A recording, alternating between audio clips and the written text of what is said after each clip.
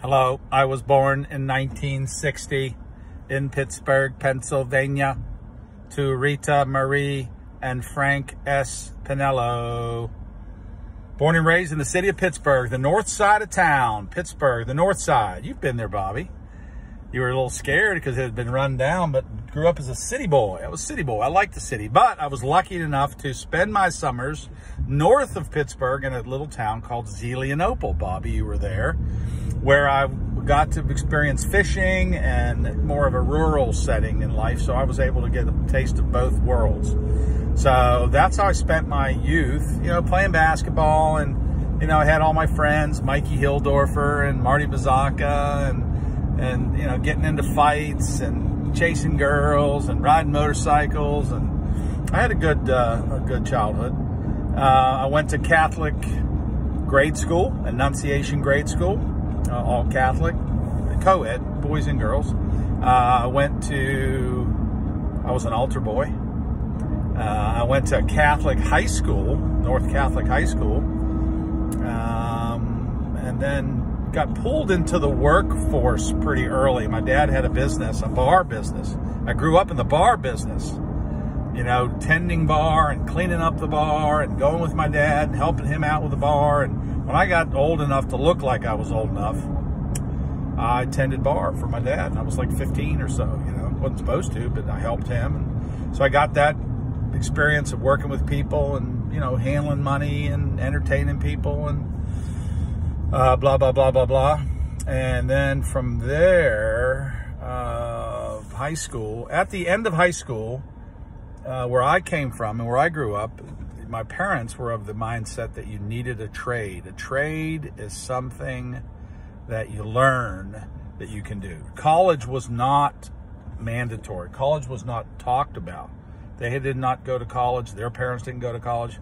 So they said, you need to get a trade, son. You got to have a trade. You got to have something you can make money with. So I was introduced to the beauty academy business, beauty college. And I took a tour of the school, and it was a big building in downtown Pittsburgh. Now, mind you, I was 17, 18 years old. And I took a tour of this academy, and I liked it. And at that time, it was all girls. It was a couple guys, but most was all girls. So it was a big academy, 1,000 people in it. Most of them were girls, and I was 18. And so I said, okay, I'll do this. It was like a Forrest Gump move. And it wasn't a lot of thought to it, but I was good at it. I was so good at it, I was introduced to be an instructor at the academy, the advanced styles director of the company. And at the same time, I opened a couple of my beauty shops, haircut shops of my own. So by 20 years old, I was an educator in a field I just got into a year and a half earlier, opened 2 shops.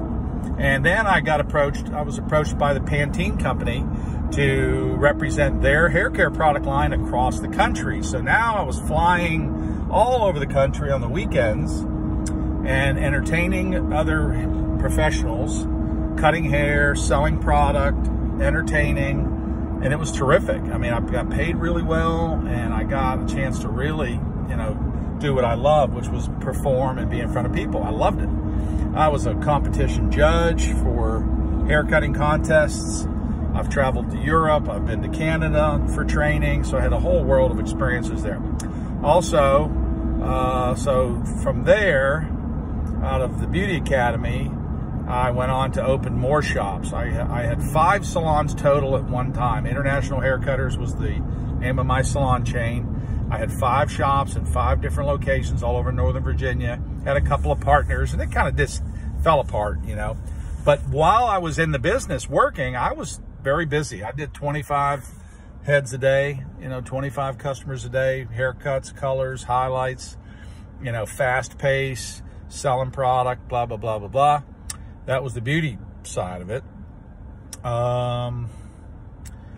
And that's when I started formulating my own product line, which I'll fast forward in a minute and tell you what that is and where that is in my life. And that then after Beauty Academy stuff and the salon business, I just got tired of it. I worked for 20 years behind the chair, 20 years behind a chair, working, making money, and I got tired of it. Well, it had hailed. A hailstorm hit Northern Virginia in 1999 and demolished Fairfax County. And I noticed that day, the next day, all these trucks were going around into these neighborhoods, and I saw this roofing being done, blah, blah, blah, blah, blah. Anyway, long story short there, I was approached about working for this storm company that did roof and siding and gutter work, this insurance replacement work. And I got good at that. I was good at it. I got promoted. I was top seller. I got promoted to a manager. I opened a satellite office for them. And then the hail work kind of fell, cooled off. And so I said, well, if I can't do insurance related work, I need to develop my skills and open up like a home improvement company, my own business. So I started it. It's called Virginia Exteriors. Bought myself a dump truck and shifted gears and said, hey, I went out and sold what I knew from the insurance business, but I sold it to people, for money instead of letting the insurance company pay for it. So, and did that, and that was good. And then I started building, and I built a house or two and made a bunch of mistakes and fought through it. And then the market crashed. This was in 05. The bottom fell out of the construction market. And so I sold my house and we moved to Salem, Virginia. When I moved to Salem, Virginia, which is where my wife is from, I fell into the car business. Now I made a decision. I said, either I can go take my real estate exam and try to do that, or I can go into something that I can make money right away. And so I went in the car business, and I'm glad I did. I think I'd have been successful in real estate because I'm kind of in that business now, but I loved selling cars, and I was good at it. I was top salesman in the Roanoke Valley with high-end pre-owned cars for 8.5 of the 10 years that I worked in that business.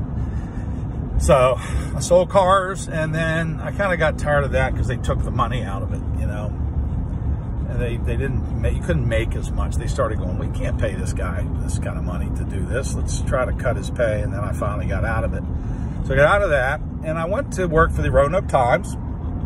I hired my way into a terrific position as a key accounts manager, and I didn't work for 7 months. They kept moving me around, but they paid me a bunch of money, but I liked that experience. And then I went back to the car business as a sales manager for Cadillac for a short period of time. They closed the store, even though I was starting to build their business and was successful selling cars, new Cadillacs. Cadillac wasn't a good brand. It was a dying brand. So I got out of that, and I went to work in a home improvement company. A friend of mine owned a home improvement company. So the next day I was gainfully employed for Town & Country Renovations, and I was selling home improvement services. And I sold $1 million worth of work in 1 year, right out of the chute. And then he did something stupid, and I left him and went to work for Extreme Design Concrete. Glad I did, because I got an opportunity to get back into some construction that I loved, doing bigger stuff for VDOT, stuff at Virginia Tech, stuff for the city of Roanoke, concrete, asphalt, major construction stuff. And I was good at that, and I liked it. And then he did something stupid, so I left him. And I don't typically jump around. Like, I've done 3 main things in my life, most of my career, except for a couple of years there I jumped around when I was just trying to get settled. But now I have a home improvement company called PDS, which is short for Pro Dealer Systems. But PDS Construction does home improvements, mainly exterior home improvements, roofing, siding, gutters, windows, doors, decks, fences, porches, concrete, and asphalt. Very successful. We're going to have a really good fall and a great 2021. And I also started a new company called One Level Development, which you see my sign and my logo and my matching sunglasses. One Level Development, as of the first this year, purchased 8 raw land vacant lots that I'm starting now to build houses on. My own floor plans. I have 3 models to choose from. I would have already had my Class A contractor's license if it were not for the fact that the COVID slowed things down in the testing facility. But I'm getting ready to. Matter of fact, October 1st, I'll take the the residential building contractors test portion. I've already passed the A part, but I have to do the RBC part. Once I pass that test, I'll become a Class A contractor that has a license to build homes for myself and for other people. So I've been, Bobby, I've been cracking the books for months, and testing and learning and loving that and immerse myself in it. And at the same time, I've also have my own hair care product business called Salvatize that I developed when I was in the hair business 20 years ago, but I've always kept the formulation and all the concepts related to it. Healthy hair in 5 days, The Secret to Healthy Hair. I wrote a little booklet on healthy hair. I'm an entrepreneur. I'm also, the thing that I'm really excited about being able to do is once I get just a little bit further along, and I'll do it this fall, I'm going to start doing podcasts for personal and professional development, picking interesting people to talk to and just encouraging people to take risks and to be responsible and to do things to add value to society. So podcasts are a big deal to me. I got, I think, 3 or 4 YouTube channels. I put YouTube videos up all the time on sales or motivation or hair or beauty related stuff. So now I'm 60 years old. In this chapter of my life, I love the hard physical labor of working construction. I love where I'm at in this case. All my kids are grown. But I'm proud, and one of my good friends said how proud he was of me. He said, I've never seen anybody quit a job at night and in the mornings gainfully employed, and not only does he do all right in it, he excels in it. So, could I do things different? Yes, I wish I'd have gone to college. I wish I was able to get a more formal education, but I wouldn't trade my, malleability. I always tell Bobby, you got to be malleable. Malleability, the ability to be flexible, to embrace failure. Struggle is what you seek because it makes you awesome and interesting. So that's my life. I'm in good shape. I'm trying to get in even better shape so I can do this for a long time. So I guess that's it. I hope that helps. If not, let me know and I'll give you more later.